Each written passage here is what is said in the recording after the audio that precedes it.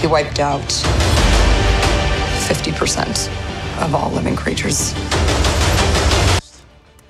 The countdown is on to Avengers Endgame. All right, get ready, everybody. If you want to be one of the first in the metro to see the Avengers one last time, but you haven't bought your ticket yet, buy it right now. Yeah, many theaters already sold out for opening night and first day tickets already.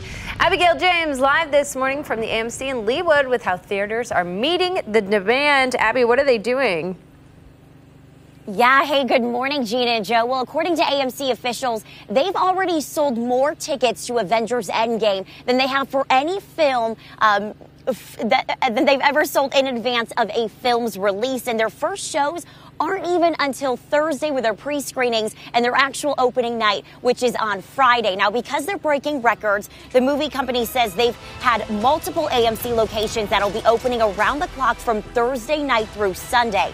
Now, there are no Kansas City area theaters on that list yet, but there are still a couple days to go, and AMC says it's still possible we'll see AMCs in this area go around the clock with showtimes. Now, if you're hoping to see the finale in Marvel's first 10-year arc of big screen superhero sagas this weekend, listen up. Some tips I have is to purchase them online or through the app. That way you can see what seats are available and you can pick your seat. Now, if you have an advanced ticket but no assigned seat, make sure you get to the theater early so you can get a good seat. Now, if you want to buy a ticket at the theater, get here super early because so many people will take advantage of purchasing their tickets digitally. The movie showtime could sell out while you're driving to the theater. Now, right now, there are still tickets that are available to Friday, but when you click into I'm using the AMC app, and when you actually click into it, you will see that they're almost sold out. Now, Thursday's show, I think I may have seen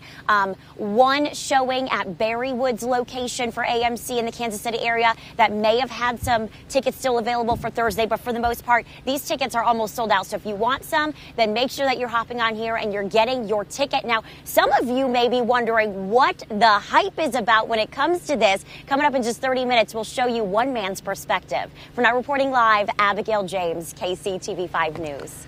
Pretty wild. Gina's perspective is she thinks it's going to be a flop.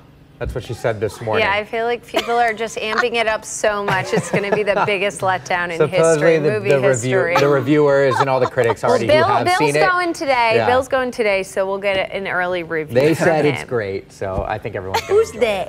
The critics. I just said the reviewers that have gotten I'll early go release. and let's see if I fall asleep. That'll be the true test. Oh, you fall asleep during it. Gina's sleepometer. Thanks, Okay. Abby. Thank you. Happening today.